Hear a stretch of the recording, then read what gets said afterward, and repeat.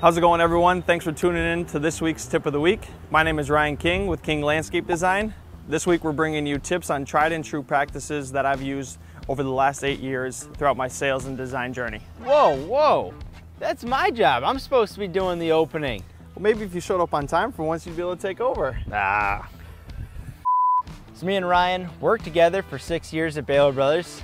He did the sales portion of it, did project management. It's an honor to be here with Ryan and super excited to go through the sales process and learn a little bit more about that and a little bit about your background and where you came from. Yeah, so I graduated from the University of Connecticut with my degree in landscape architecture in 2014. And then shortly after that linked up with the Bahler Brothers in about 2016, where was averaging about a little over $5 million a year in annual hardscape sales.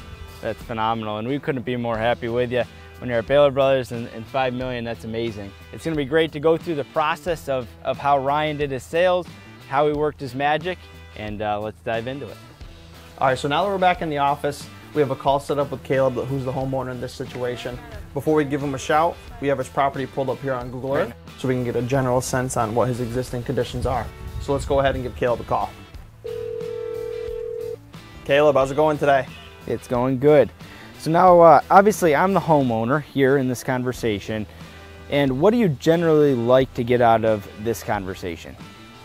Yep, so now that we got Caleb on the phone, we're gonna touch on 3 main goals that we really wanna make sure we accomplish during every call. The first and most important is gonna be our client's goals. So we wanna write down everything that the client says in terms of what they're trying to accomplish in their backyard. While the client's elaborating on these goals, at the same time, we're gonna be writing down rough ballpark pricing next to each one of these goals so that we can give them a sense on what this project might cost, which is really important to make sure we're on the same page in terms of budget.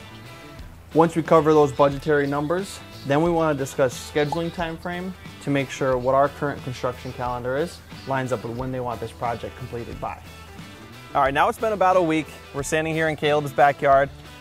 First thing we want to accomplish is just to summarize those goals that we talked about on the phone to make sure nothing's changed and make sure we're both still on the same page in terms of the goals we're trying to accomplish. As we walk through the backyard, Caleb's going to start to lay out kind of where he's thinking he wants his features, where he wants his patio, where he wants that grill island that he was talking about, and the best way he wants to utilize that space.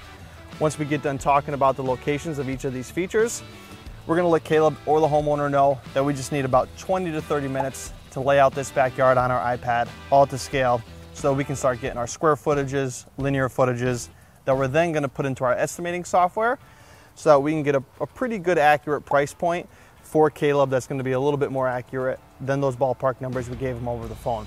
Once that's done, we're going to knock on his door, have Caleb back outside, and we're just going to review that detailed sketch that we put together for him, and we're going to review that full price list so that now we can start discussing scheduling options.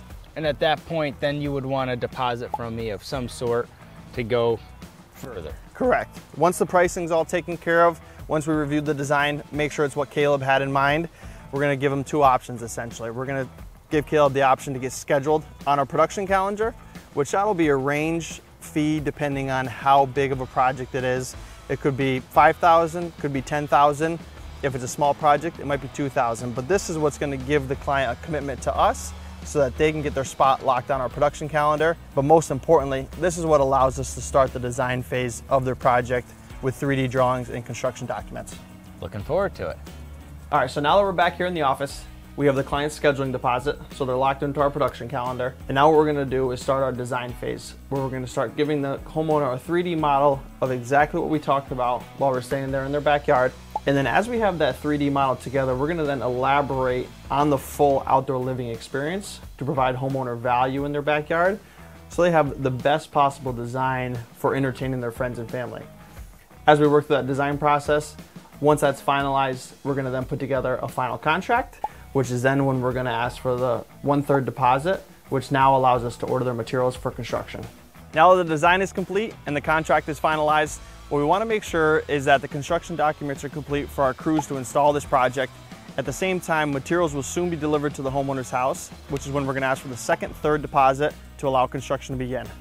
Between the design phase and the construction phase, might be several weeks, it might be several months, depending on what your team is booking out for. So it's really important just to touch base with that homeowner periodically, just to fill them in on what's happening with their project and what the next steps are. Now that construction's underway, it's always a good idea to check in with that homeowner every so many days just to make sure they're completely happy with how everything's coming out and see if there's any changes that need to be made. As the project comes towards completion, you want to just fill the homeowner in that you'll soon be requesting the remaining 1/3 balance of their contract total. But it's also really nice at the end of a project just to bring a little thank you gift, such as maybe a s'more basket for that homeowner to sit around that new fire pit with their friends and family roasting some marshmallows.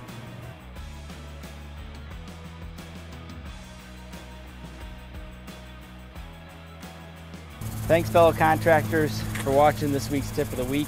It was a pleasure having Ryan here to kind of go over that sales design process. We really appreciate you coming out. Thank you very much. Yeah, thanks for having me. This has been an awesome experience. If anyone wants to chat more, feel free to reach out to me on social media, Instagram or Facebook, at King Landscape Design. Be more than happy to chat with you guys, and obviously be more than happy to come back out here as well. And if you want to comment below in this video, things that you would like to see, maybe break this apart just a little bit more, learn a little bit more about the sales process, let us know in those comments. Thanks again for watching. You can check out our Instagram, Facebook, subscribe to our YouTube channel, check us out at pavetool.com.